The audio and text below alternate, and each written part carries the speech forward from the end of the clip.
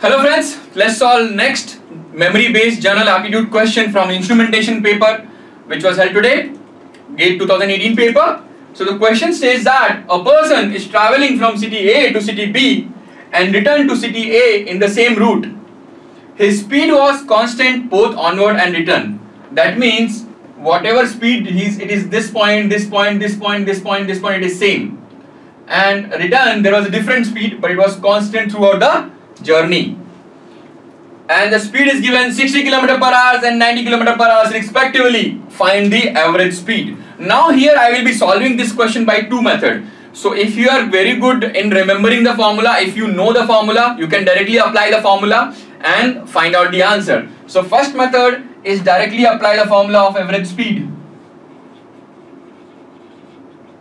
Average speed will be equal to 2 into xy upon x plus y, where x is the ongoing speed and y is for return. And this formula is applicable only when both the distance are same or it is a return journey.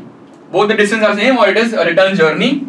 So you will get answer as 72. Average speed answer you will get as 72.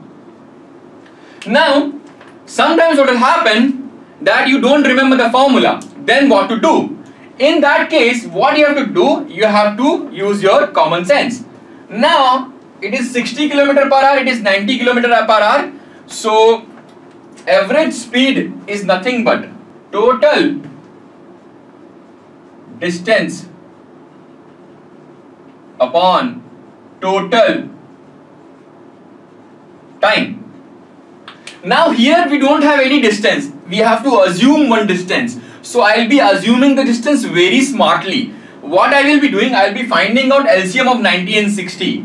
So LCM of 90 and 60 is 180. So what I will assume, the distance is 180 one way.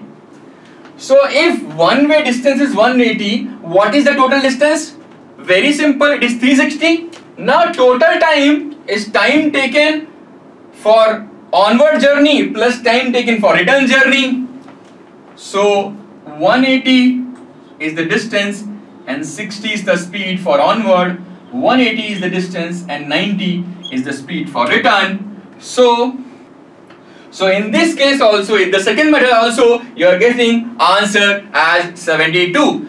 In case you have any doubt in the data given of the question, or in case if you have any doubt with the solution, please feel free to reach out to us on 080617 66 222. Thank you.